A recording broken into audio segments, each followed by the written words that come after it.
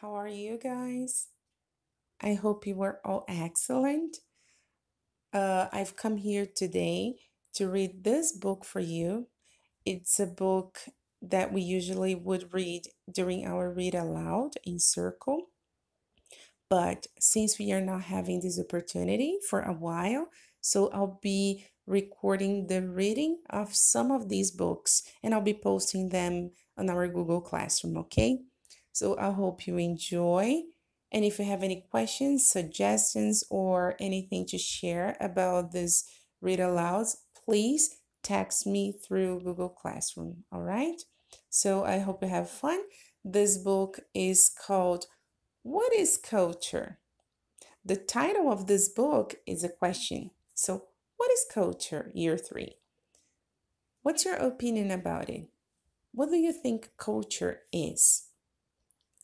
And this book was written by Bobbie Kalman. Let's move up to next pages and see if you find out more about what culture is. Let's go. And looking at the page, looking at the cover of this book, we see that there are two boys. And I wonder where these boys might be from. Where do you think these boys are from? Yeah, maybe they are Asian boys. I wonder if they are, Chinese boys, Japanese boys, right? And I also wonder about this question. Where do you think we'll be, you know, finding information about this question? Yeah, probably in the following pages, right? So let's open up the book. Let's check and moving up to next page to see if we find out more things about this book. And this book was written by Bobbie Kalman. Wow, look at the page. We see a girl, right? And she's surrounded by symbols, symbols from different cultures, such as a dragon, that represents Asian culture, like Chinese dragons. I see a soccer ball as well, typically a Brazilian sport, for example, not only Brazilian, but one of the main sports we have in Brazil. We see also African instrument, musical instruments. We see a lot of symbols because probably they will be, bringing to us information, culture, specific things about these countries and continents. Let's move up. Okay, on this page, we see that there is a very informative page. So I can predict that this book may be an informative book because it's bringing to me a table of content. Let's check the table of content closer. Okay, right. So we can see that this book has 32 pages and we see exactly what's going to happen on each page, right? So for example, on page 4, we read about this topic.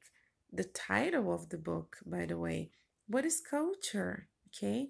And on page 6, we'll be reading about continents and countries. On page 8, another question. What is history? Page 10, the story of you. Page 12, different beliefs. Page 14, the culture of clothing, and so on. And year 3, if you paid attention, the numbers here, there is a column of number because they are the number of pages in this book. But have you checked that there is a pattern? Have you checked the pattern on these numbers? Yeah, I see a pattern.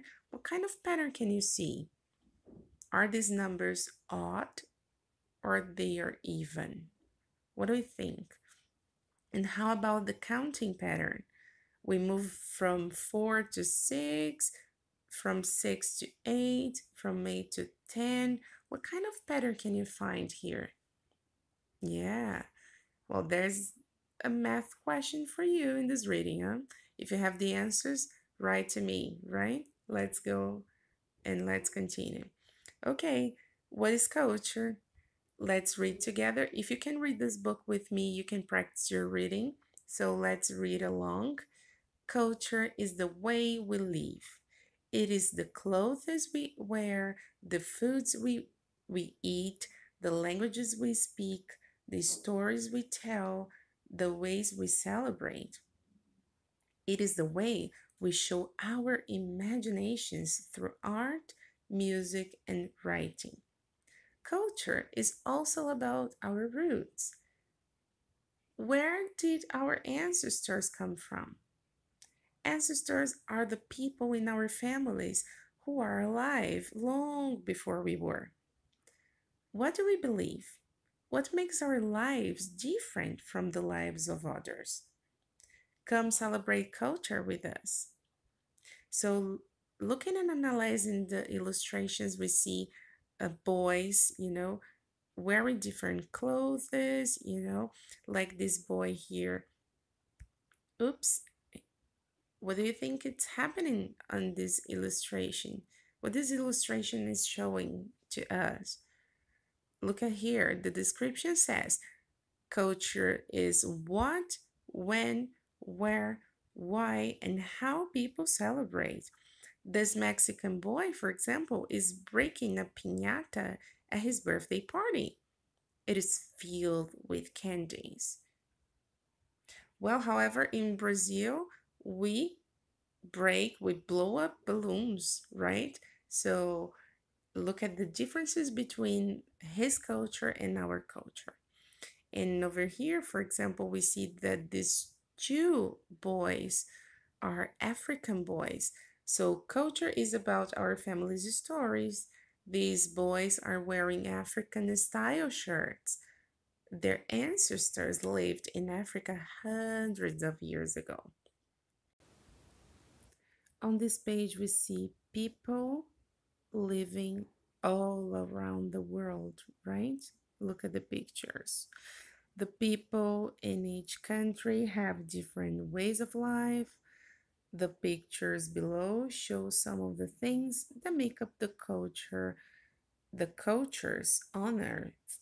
So look at here: sport, celebrations, history, clothing, beliefs, music and dance, art and food.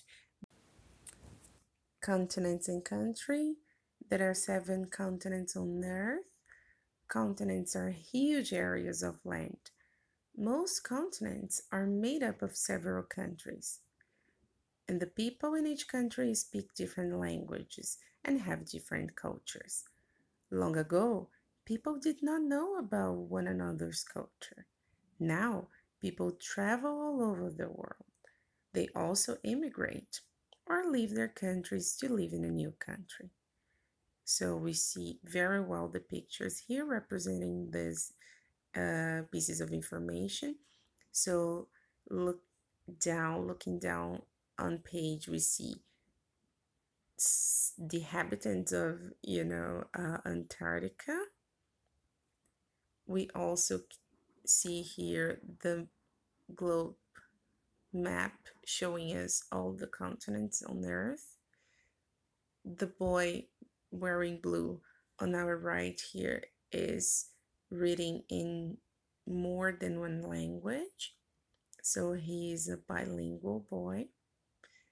And down on our right here, wearing a red t-shirt, we see another boy holding up an Australia flag, another symbol of a country and culture. All right, let's read a bit about history. So it says, history is a record of how people lived in the past. The past is the time before now. History is the stories of different cultures. Stories told out loud. Some stories in history were told by grandparents to their grandchildren who then share them with their grandchildren. All around the world, native peoples have passed down their histories orally or through spoken words. And how about the books, movies, and art? Histories are also found in books. Some history books describe events such as wars. Others show history through the writings and actions of people who lived during certain times. History can also be seen in paintings, statues, and buildings. History comes alive in festivals, celebrations, and in movies. What are your favorite ways to learn about history? So, that's a good question for you, year three. How do you learn about history? And how do you learn about the history of your family? So, do you listen to the stories your grandparents tell you? Look at the pictures here, illustrating how people pass down their stories. So, Native North American peoples told their stories through spoken stories. And down here on the page, we see a man that is here, representing a hero, a man who was probably very important in his time. So, learning about a country's heroes helps us understand how people can change history. Very interesting. Here are other ways to get know more about history, about our past, our ancestors. So, for example, visiting historic village such as this pioneer village is a great way to learn about history. Dressing in a historic costume can make you feel like a part of history too.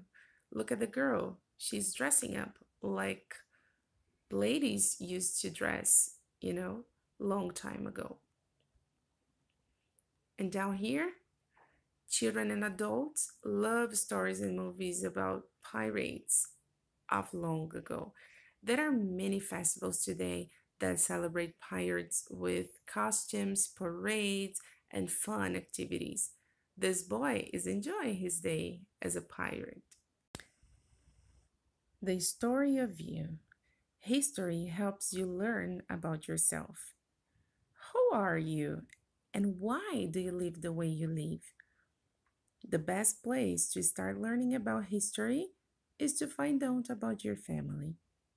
Where were you born? Where were your parents, grandparents, and ancestors born? Are both your parents from the same country and culture? You can learn a lot about yourself by writing a family history. Are your parents from the same country or culture? How many languages do you speak? And how about, guys, asking your grandparents to show you pictures and tell you about their lives at your age? Make a list of all the ways your life is the same as theirs and how it is different. Another way to share and learn about your past is to share your story with other members of your family. It's their story too. Learn more about the history of your ancestors from the internet. It's a very good and effective way to learn about yourself as well. Are you named after any famous people? What about traditions? So, what special traditions does your family have? Traditions are customs and beliefs passed down through families or cultures. This grandma, for example, and her granddaughter are sharing a Thanksgiving recipe. Different beliefs. A religion is a belief in a god or gods or in special ways that help people live better lives. Most religions have houses of worship where people gather together to practice their faiths or beliefs. They also have holy books that contain the writing of religious leaders and teachers. Most religions have one or more symbols. Below are some of these religious symbols. Here we can see the cross is a symbol of Christianity. Okay, so Christians believe that Jesus Christ is the Son of God. Jesus died on a cross. The crescent moon and the star are part of the flags of some Islamic countries. Not all Muslims accept this symbol, however, because it was not used when Islam first became a religion. What else? So we have now here the Star of David and the menorah. These two symbols are symbols of the Judaism. The Star of David appears on the flag of Israel. The menorah is the symbol of the Jewish faith.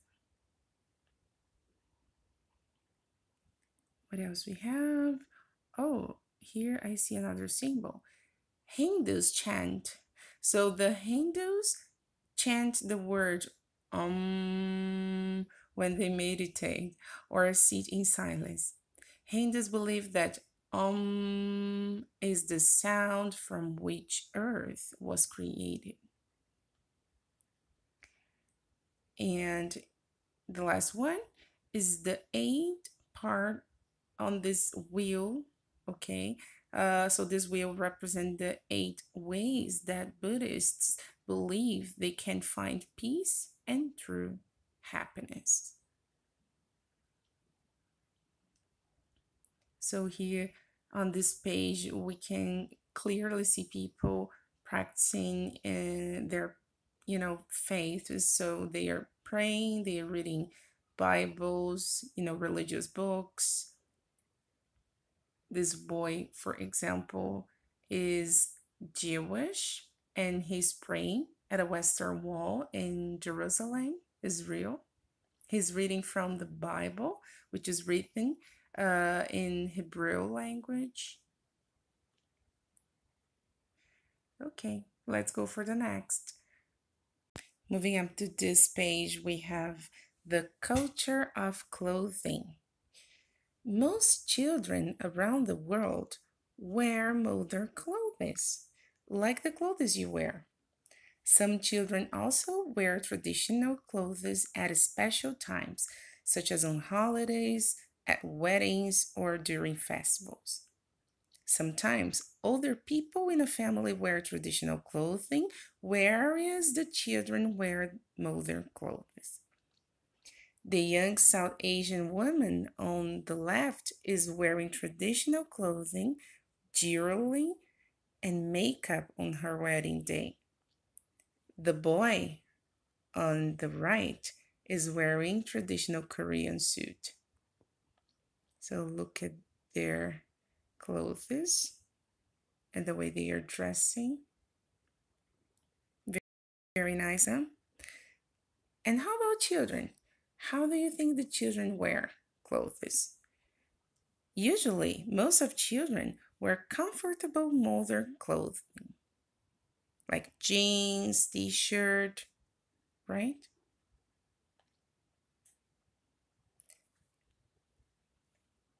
And how about these people?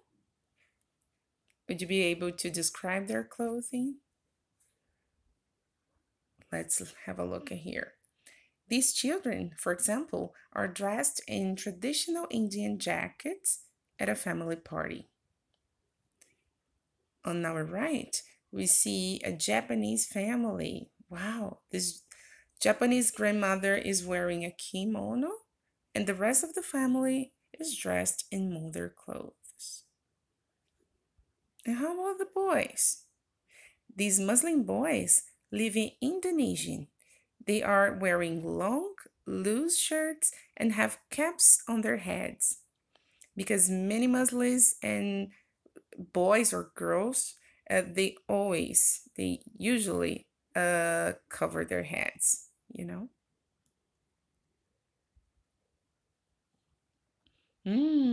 Let's talk about food.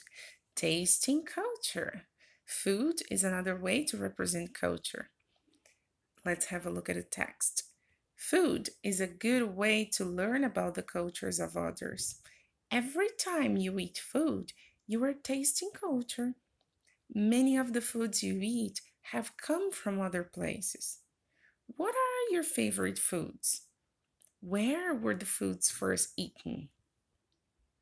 So here we can see, oops, Japanese fried rice. We can also see the famous Japanese sushi. And these children are eating Japanese food. They are using chopsticks. And what else we have here about food? Mmm, chunks of meat, curries, nacho chips. What else we have? Hamburgers. Wow. The first hamburger was served in United States in 1902. Wow. Today, it is a favorite food in almost every country. And how about this boy? What does he have in his hand? Meatballs, right? Meatballs can be found in many countries. They are often served with spaghettis. Swedish meatballs are eaten with potatoes. Moving up to this page, we see music and dance. And we see the boy and the girl very happy playing their instruments. So let's read together. Music and dancing make people feel happy. Most young people listen and dance to rock music. Each country also has traditional instruments, music, and dances that celebrate its cultures. Mexican mariachi music, for example, is played with guitars, violins, and trumpets. Accordion music is also popular in many European countries, such as Poland and Hungary. Look at the girls here, down on the page, dancing on the picture. So these Chinese girls are dressed in red, the color that stands for happiness. They are singing and dancing in a group. Group dancing brings people together and teaches them to work as a team. Get up and dance. When people hear music, they want to dance. People dance in different ways. Some dances are difficult and are taught in dance schools. Some are made up or learned from friends.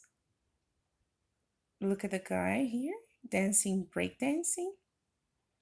Hip hop dancing started on the streets of New York City. The first hip hop dance was breakdancing. Ballet. Ballet has difficult movements. This girl learned to dance at a school, at a ballet school.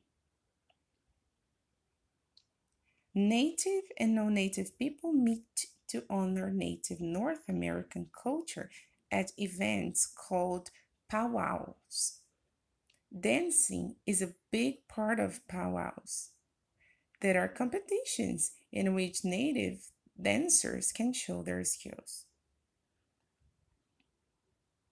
Each ODC dance movement has a meaning. So look at the girls' movements. Odissi dance is a very old classical Indian dance. Indian classical dance involves the mind and the body. Celebrating culture. To celebrate is to make an event special. People celebrate birthdays, religious holidays, and special times of the year. People also celebrate a country's history and heroes. They celebrate with music, dance, parades, costumes, and light. Food is a big part of most celebrations. What are your favorite celebrations year three? And how do you celebrate these events? Checking this page, we can clearly see a shape of an animal. Which animal is this? Which animal shape is the lantern above? People all over the world now celebrate festivals such as Chinese New Year and Lantern Festival, even if they are not Chinese. The Lantern Festival ends the Chinese New Year. Bright lanterns are a symbol of good luck and hope. Some lanterns are in the shape of lions or dragons. Look how beautiful they look. Over this page, we see many other celebrations all over the world and different cultures. So up on our left on the page, we see Bumba Meu Boi, a popular celebration, popular festival in northern Brazil. It takes place at the end of June. There are parades with dancers wearing fantastic costumes, such as these bird costumes. We can see also on the right the Jewish festival of Hanukkah. This festival lasts 8 days, and each evening a candle is lit on a menorah, and children receive gifts, money, and chocolate coins. Down on the page, we can see children sitting around Santa. Both Americans and Canadians celebrate Thanksgiving, but at different times. A turkey meal is part of this family holiday. Turkey is also a favorite Christmas food in both countries. Christmas is a Christian holiday that celebrates the birth of Jesus Christ. Santa has become a part of Christmas. He is known by different names in many countries. So in Brazil, for example, he is known as Papai Noel. Another way to express our culture is through sports. Sports are physical activities that are played by a set of rules. Some sports, such as running or skiing, can be done alone. Other sports are games played by two people or by team. Many sports are played using balls. Soccer, football, tennis, and baseball are all ball games. Baseball was invented by a Canadian professor who nailed a peach basket to a wall and made up rules for playing the game. And pay attention, football is an American game that is part rugby and part soccer. And soccer is known as football in most countries. It is the most popular sport in the world. It was first played in England. To play lacrosse, two teams try to score by passing and catching a ball using sticks with nets. Lacrosse was first played by Native North American almost 1,000 years ago. Hockey is the national winter sport of Canada. Hockey came from hockey-like games played by Scottish and Irish and British immigrants. Yoga is a great way to stretch the body and quiet the mind. Yoga came from India. It has been practiced there for over 5,000 years.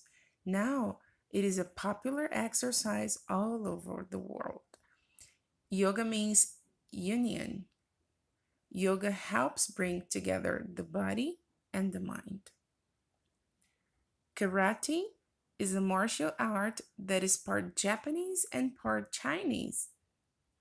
Martial arts were created for self defense. Culture of art. This picture is called Carnation Lily Lily Rose. It was painted by John Sanger Sargent, an American artist. It is his most popular work of art. What is your favorite work of art? Do you guys remember Leonardo da Vinci and Mona Lisa? What is art? Art is a way of using colors, shapes, and textures to create paintings, sculptures, and statues.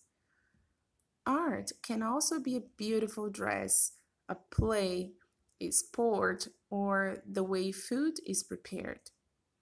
People show their imaginations and cultures through art. Checking the picture a little closer here, the statue on the right is of Shiva, a Hindu god. It is a religious work of art and part of a culture of India. This is the statue, right? This Korean boy's costume and kite are both work of art. And this is a painting.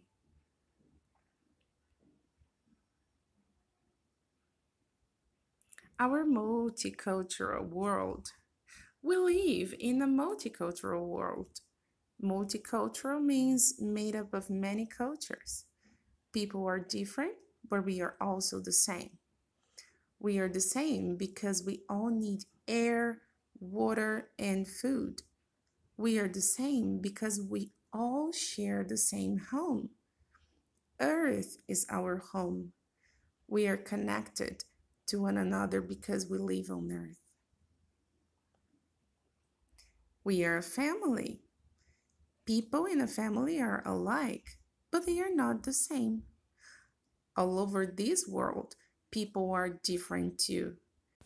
So that's it, year three. Thank you so much for your time. I hope you have learned more about cultures in different countries and continents. So see you next time. Take care, guys. And if you have any questions and anything to share about this beautiful book, please text me through Google Classroom. See you next time. Bye bye.